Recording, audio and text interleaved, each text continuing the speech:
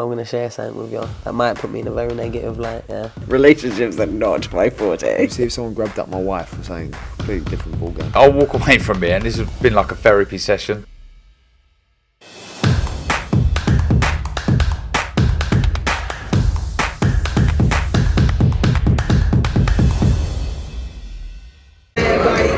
McCART, IFL TV, proudly sponsored by Everlast. I'm delighted as always to be joined by the big man himself, big Frazer Clarke.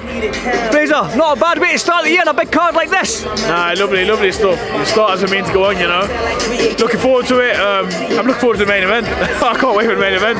Really good fight, so yeah, I'm happy to be here. I'll get your opinions on the main event at the end of the interview here, but I want to stay on you. I can remember in Liverpool you were quite upset with your opponent because the opponent never came to fight. It was small, you know. We don't need to go into it. Now this guy here, he's coming to fight. We've seen him fight. He's never been stopped before. So what does that do for you coming to get a fighter that's never been stopped? Does that give you the mindset to go in there and make a statement? No, I just know that I need to be switched on. You know, from watching him, I do a little bit of homework. Need to be switched on. Need to be clever. These are the opponents, you know.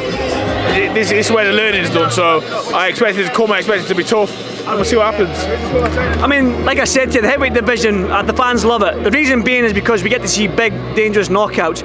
So, I mean, every heavyweight loves a knockout. Can we see something? Can we put a bet on Big Frazer knockout come Saturday night? I never look for it, but if it comes, it comes. You know the score. Listen, we'll go out there to box.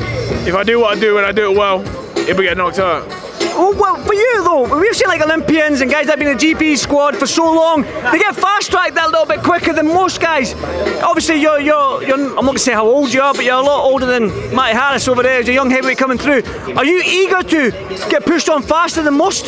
Not really. I think the heavyweights are better as they're older, personally. I think, you know, when you get between that like 27 onwards, you really become a man and mature properly, not just physically, in here as well. So I'm in a good place, feel good. 31 years old, by the way, and the best looking 31-year-old you've ever seen. I'm 40, so you've got 9 years on. I've got 9 years on you, but yeah, I mean, like the heavyweight division right now is on fire. But when you look at the guys, you know, again, you're young 30, but you look at the Tyson Furies, the Joshuas, the Usyks, the Wilders, the Joyces, the mid-30s to late 30s, maybe 2 or 3 fights left of them. You're a young heavyweight in terms of fights. We're needing that household name.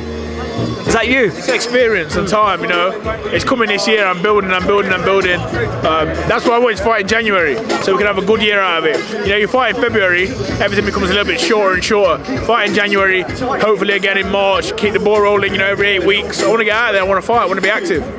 That being said, what are you hoping for 2023? 4, 5, 6 fights?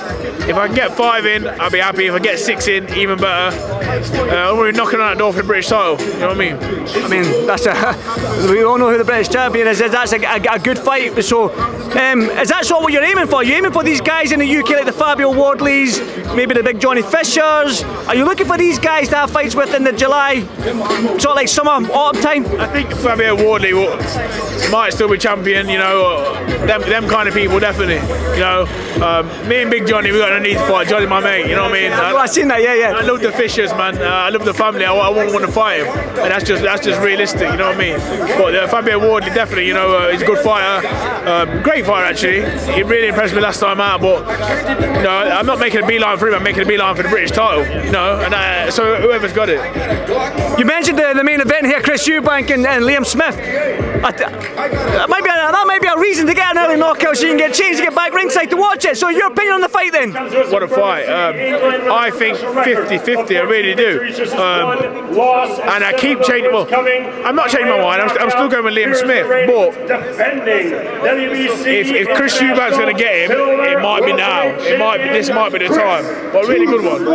I mean, I've got to get your opinion as well, because it looks like Tyson Fury and Usyk is looking like March. Hopefully Saudi Arabia, hopefully we get that until we finally get an undisputed champion. Put you on the spot again then, Big Frazer. Hit me with it.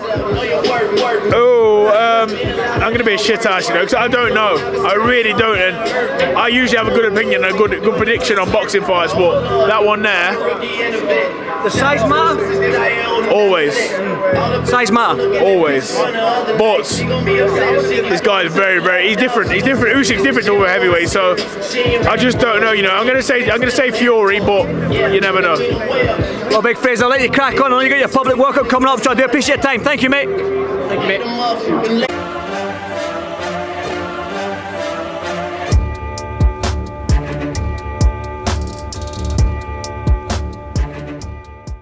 want to share something with you. That might put me in a very negative light. Yeah. Relationships are not my forte. See if someone grabbed up my wife or something. Completely different ballgame. I'll walk away from it, and this has been like a therapy session.